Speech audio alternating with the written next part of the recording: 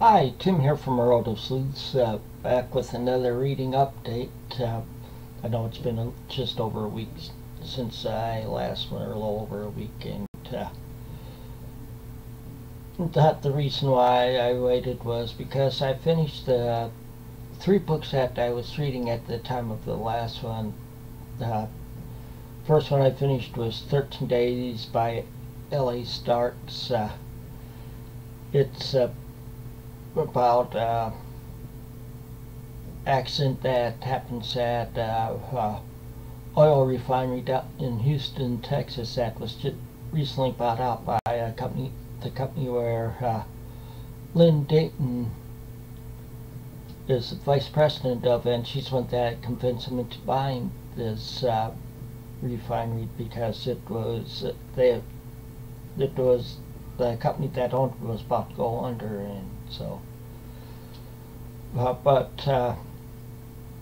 But she starts investigating the after a accident there that killed 5 people from a gas leak, and I gave that, but that's things and just look right to her. She was wondering if it was actually sabotage.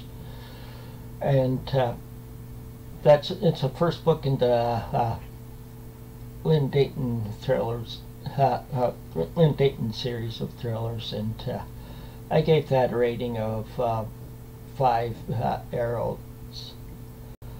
The next one I finished was The Keeper's Son by Homer Hickam. It's about they split it between mainly talking about Coast Guard unit that's more built up mainly of local boys on an island, on one of the outer islands off of North Carolina, and it takes place at the right around the USA's entrance into the Second World War. And the other part, it switches off mainly between that and one of the crew of a U-boat, and a German U-boat, and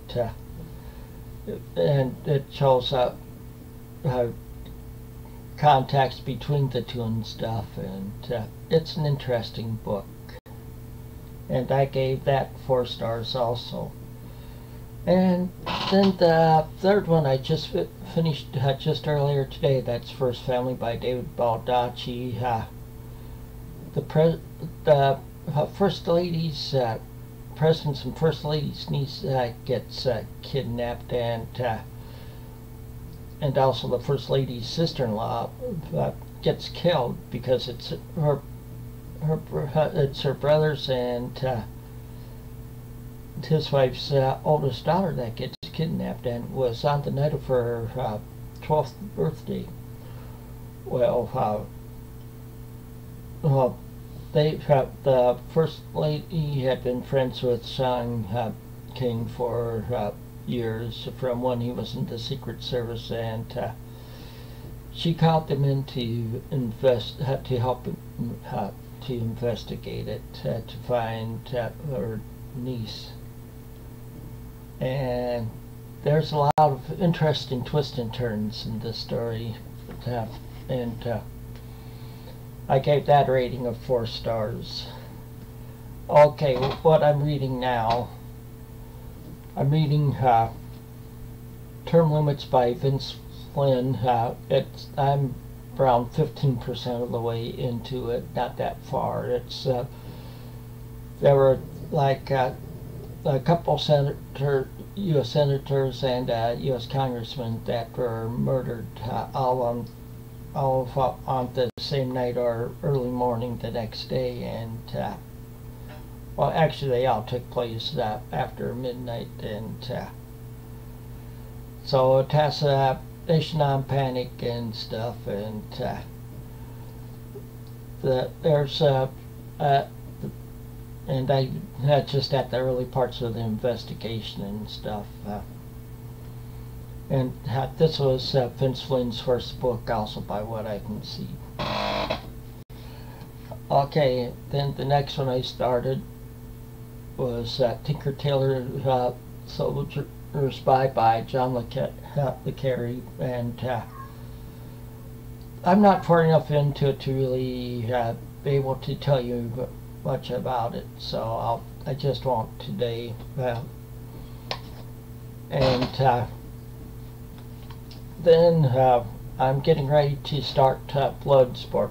See, when I finish one book, so I rotate around so many chapters in each book. I rotate, and then I rotate. Then I put another book in the rotation. Is what I started doing.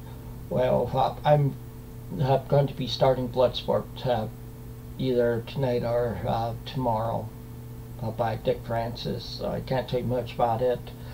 And for my public domain read, I'm a little over halfway through Dracula by Bram Stoker. It's interesting. It gets intense at times too. But the way it is written and stuff is interesting. It's my first time reading it, and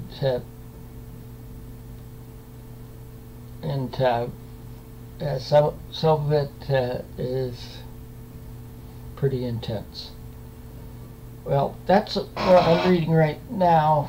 What I'll be reading next after I finish these other ones, other than with the public domain read, but I'm not sure which I'll read next on that.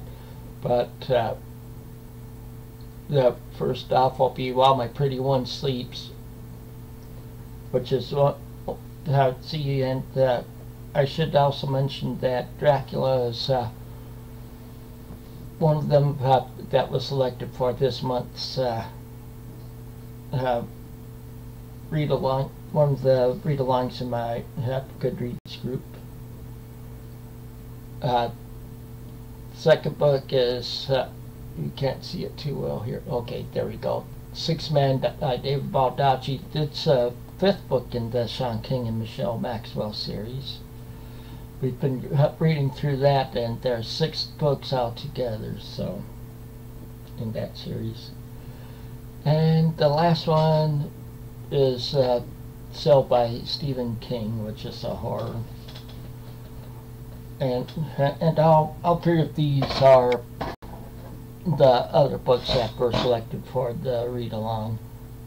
And hopefully I'll be able to finish these that I'm currently reading, and those by the end of the month. I'm making good progress anyway, and but that's all I have for this time. So until next time, take it easy and keep on reading.